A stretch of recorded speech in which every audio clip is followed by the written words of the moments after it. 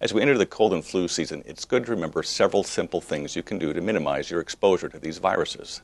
Number one is to wash your hands often using warm water and soap. If a sink is not available, rub an alcohol-based sanitizer on your hands and rub in thoroughly.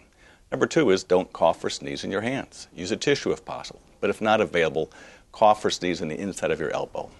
Thirdly, keep your hands away from your face. Avoid touching your eyes, nose, and mouth, as this is a major way to catch colds and to transmit the viruses to other places.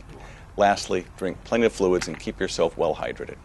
During the height of the flu season, avoid large crowds, wash your hands regularly, and maintain a healthy diet.